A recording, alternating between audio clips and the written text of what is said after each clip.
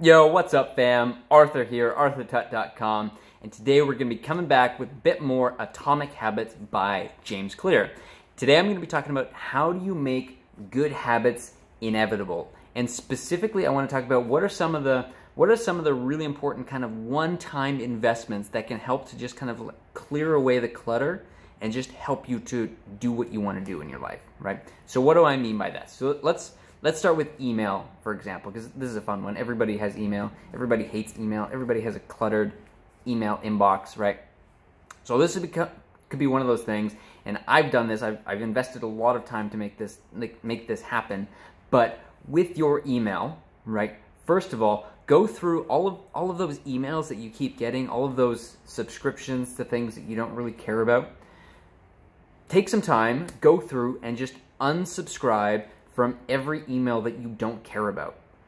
All those useless flyers and promos and things that you signed up for once that you thought might be kind of cool and then just turned out to be kind of useless that you never looked at again, just unsubscribe. Just be ruthless. Just unsubscribe. So that, you know, if right now your inbox is getting, I don't know, 20, 30, 50 emails a day, we want to cut that down to, you know, the 1 or the 3 or the 5 that are maybe actually important. So go through, do a massive unsubscribe, right?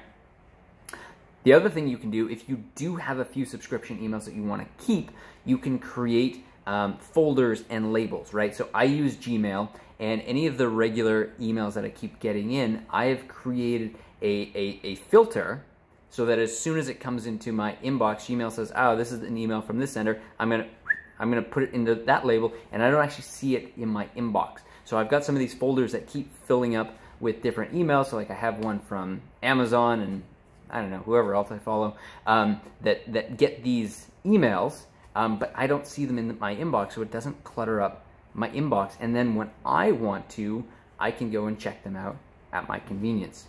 The third piece of this, and this can take some time if, you know, depending on the state of your inbox, but literally, and I did this. I invested the time and I did this, but I went through all of my emails and I cleared out my inbox. Cleared it out. I either deleted it, or I put it in a folder, or I got rid of it, or I did something with it. I cleared out my inbox, and I hit the infamous inbox 0, and I was very proud of that. And I remember I hit that, and then it lasted for about a week, and then suddenly it was like, it was filled up again. I was like, disaster. This is terrible. So then I started getting very, very, very strict about it. Again, I took some time. I unsubscribed from more emails. And then I made sure I do this on a daily basis now, a daily basis. All of my emails that come in, I either deal with them or I put them in another folder, or I made a special folder called the follow-up folder. So if I'm not ready to deal with it in that moment, I just hide it in the follow-up folder and I'll get to it when I get to it.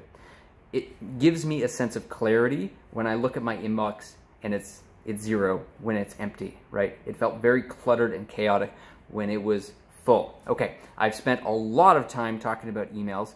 What other kind of one-time investments can really help you to be more efficient and save time?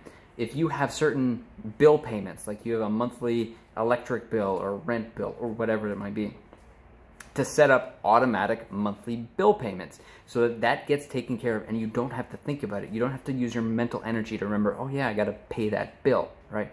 The other thing, if you have prescriptions, right, you could set up auto-renew prescriptions so that you don't have to do it. Other good one-time investments, or I guess this isn't a one-time investment, this is a recurring thing, but make sure that you go and you buy healthy food. Like if eating well and being healthy is important to you, make sure you go and you buy a whole bunch of really healthy food and stock up your kitchen with that, right? And then go through your cupboards and find all the junk food, the potato chips, the ice cream, the whatever, and get rid of them. Right? Get them out of your house. Don't buy more junk food and bring it into your house.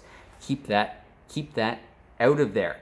Now, on a more advanced level, and this kind of depends where you're at and where your financial situation is, but if part of the work that you're doing or if part of the work that you're aspiring to do requires like a really good computer, I don't know, let's say you're doing a lot of graphics heavy stuff or you're doing video editing or whatever it might be, you're using some crazy software, if your computer isn't fast enough to run that and it's really, really, really, really, really slow, then that is going to slow you down. So again, that might be a situation where it might be worth investing in a really good computer, or at least a good enough computer, so that you're not wasting time every time you're trying to use that program. Because think about it, every time that you're trying to be productive and you're trying to get something done, but something is just fundamentally slow and slowing you down, it's always going to make it more difficult.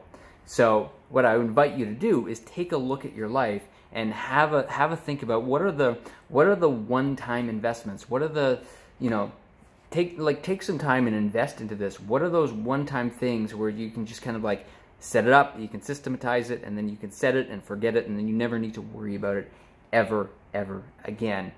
I've gone on a lot about email. Email really irritates me, so email was my favorite one on this list.